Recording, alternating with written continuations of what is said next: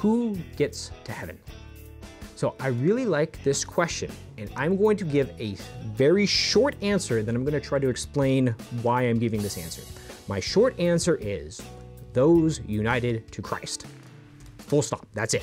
Those united to Christ. Now, the reason why I am phrasing it this way is because in the church, we recognize that we are striving to be united with Christ. But since the very beginning, there has been those in the church that have rejected Christ. For example, Judas Iscariot, one of the 12, one of the apostles, one of the first bishops of the church, rejects Christ from the very get-go. And so, though he walked with them, though he was part of the church, he was not united with Christ. And so too, there is always that danger. So I don't want to simply say those that are Catholic. However, I do say that there is a responsibility to follow where Christ leads. And I would argue, obviously, that the truth subsists in the Catholic Church, that the Church of Christ is the Catholic Church. And so we have an obligation to follow where Christ leads.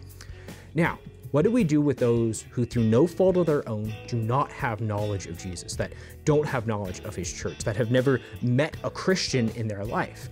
Well, the Catechism talks about this, and it says that those who, through no fault of their own, do not know Jesus will be judged according to how well they actually tried to find the truth, that they lived according to the dictates of their conscience, that they were striving to find this unknown God, that they were trying to follow Jesus though they did not know him. So there is this idea that there is a possibility that those that don't even know who Jesus is could be part of the mystical body of Christ.